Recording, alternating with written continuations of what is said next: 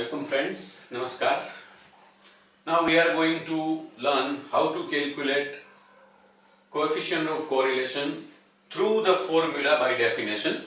That means first we will have to calculate covariance between x and y, standard deviation of x and standard deviation of y. We have a sample data of x and y like this. X takes value 4, 6, 11, 3, 16, summation is 40 and x bar, the mean is 8.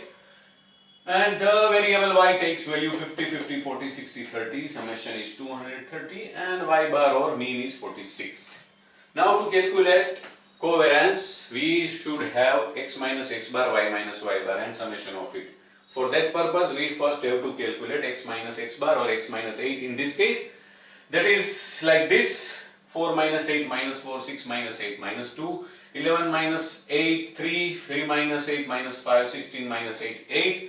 The positive value sum is 11, negative value sum is 11, total is 0. That means we can believe that all these values are correct.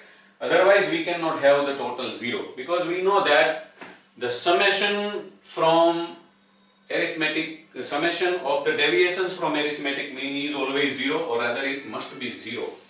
Similarly from y also we have subtracted the mean 46. 50 minus 46, 4, again 4, 40 minus 46, minus 6, 60 minus 46, 14, 30 minus 46, minus 16, and summation of positive values is 22, negative values 22, so grand total is 0, so this column can be treated as correct. Now, if these two columns are correct, then we can calculate x minus x bar into y minus y bar. And that will be minus 4 into 4 minus 16, minus 2 into 4 minus 8, 3 into minus 6 minus 18, minus 5 into 14 minus 70, and 8 into minus 16 minus 128. The remarkable thing is all products are negative. Obviously, the summation should also be negative, that is minus 240. From this column and value of n, say sample size, we can calculate the covariance. To calculate standard deviation of x, we should have the column of x minus x bar whole square. Squared values of the deviations taken from mean. So x minus x bar is here. Squared value will be minus 4 square 16, minus 2 square 4, 3 square 9, minus 5 square 25 and 8 square 64. Get the summation, that will be 118. In the same way, to calculate the standard deviation of y, we should have the column y minus y bar whole square. Rather, squared values of the deviations taken from mean for variable y.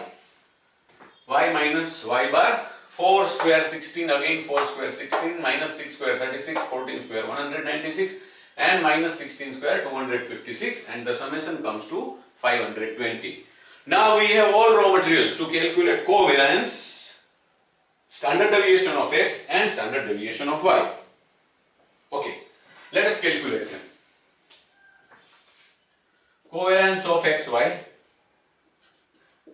will be sigma x minus x bar into y minus y bar upon n minus 1, because this is a sample data.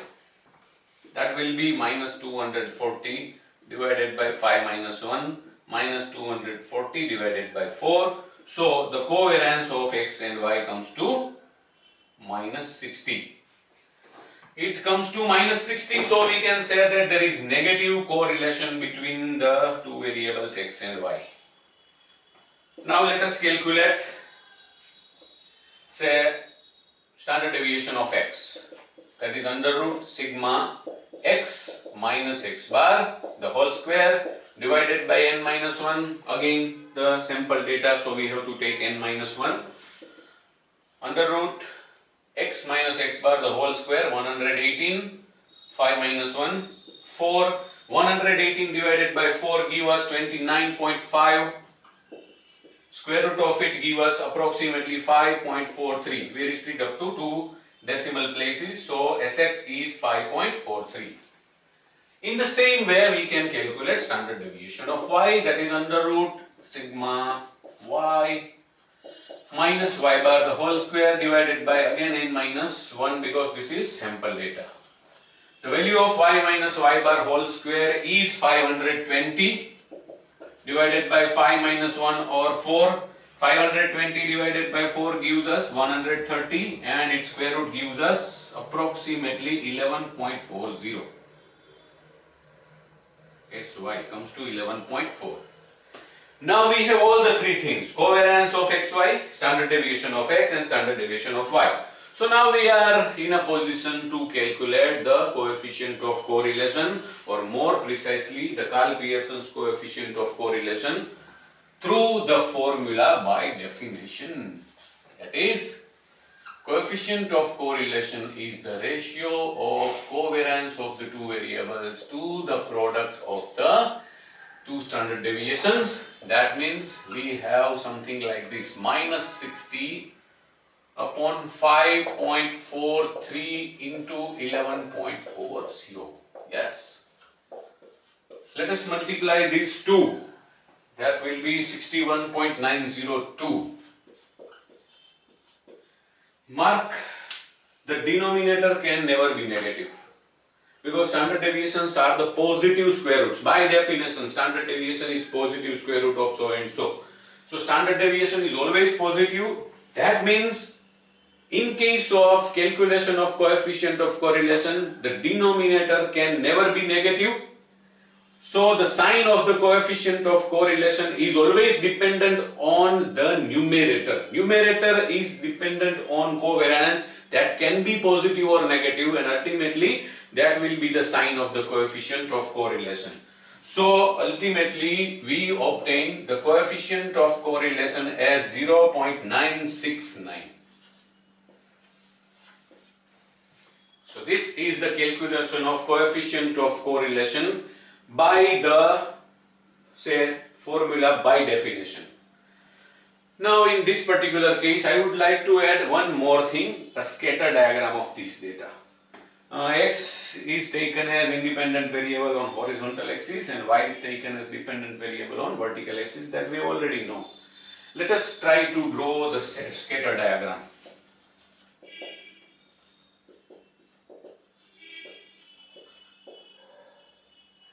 On x-axis it is advisable to take a scale of 2, and on y we are going to take scale of 10.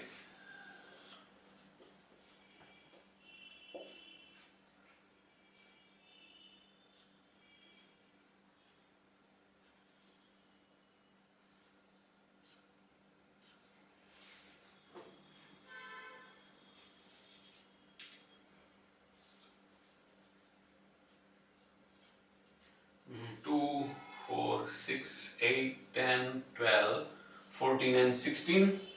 We need 3 here and we need 11 here, because we have 2 odd values. On y-axis it is somewhat easy: 10, 20, 30, 40 and 50.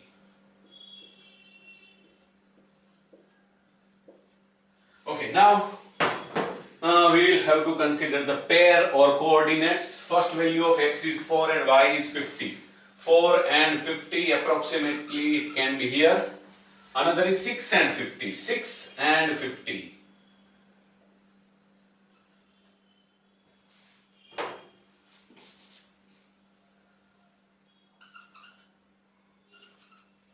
Now the third is 11 and 40. 11 and 40.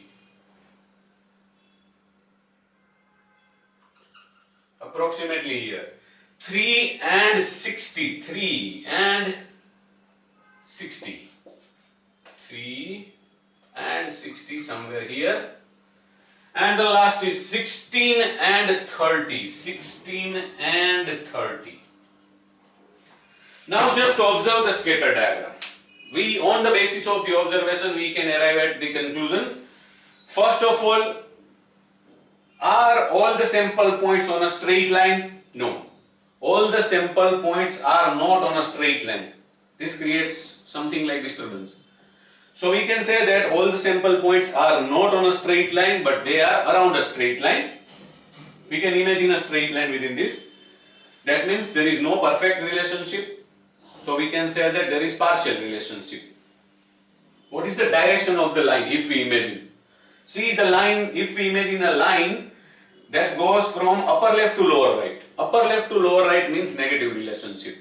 So there are two conclusions, partial relationship and negative relationship. So we can that there is partially negative correlation between x and y in this particular case. Partially means less than 1 or less than minus 1.